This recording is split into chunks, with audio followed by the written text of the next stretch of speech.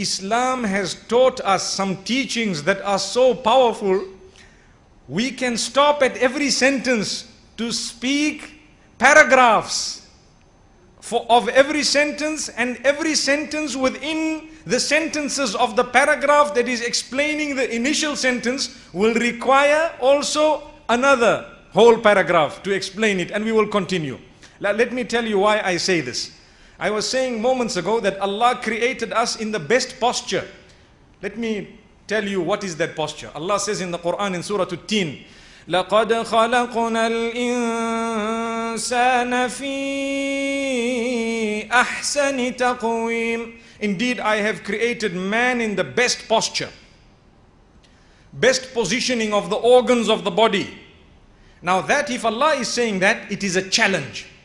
Challenge to anyone to come up with a better posture, even for one of the organs that you have. And let me, since there are lots of young people here, let me make your minds, move a little bit in thinking. Can you think of a better place to put even a single organ of your body than the place it is right now? Your eyes, Allah is challenging you. There is no better place to put it. Can anyone give me a better place? No one. I see smiles. People are smiling. Look, your ears. Is there a better place to put your ear? Your hair, your eyebrow. Imagine if we had nose brows. Allahu Akbar.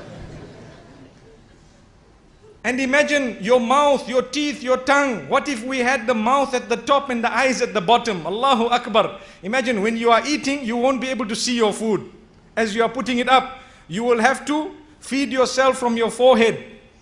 Imagine if our noses were where our ears were, we would be wearing glasses on our ears. One ear, the other one at the back.